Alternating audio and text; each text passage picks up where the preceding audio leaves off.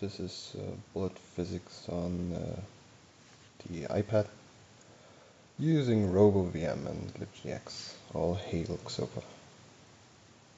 Silky smooth, 60 frames per second. Oops.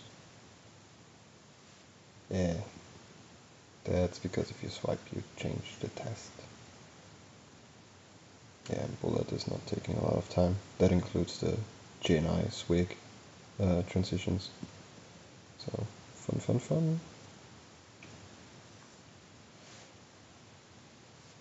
It's good, I like it. More blocks, we like blocks. No focus. Ragdolls. And even more blocks.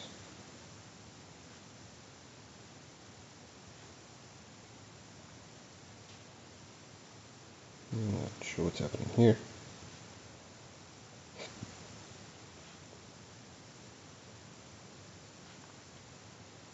Yay, balls.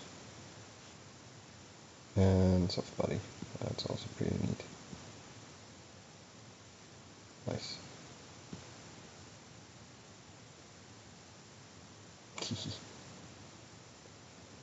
So yeah, RoboVM seems to do pretty well. The GNI overhead is really minimal. It's good. Not a soft mesh. Should you... Oops, loading next one.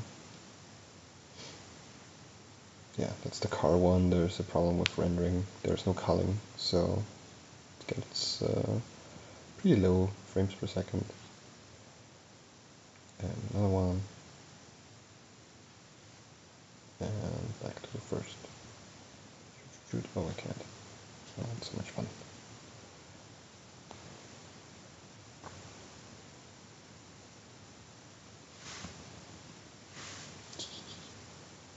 Well, that's that.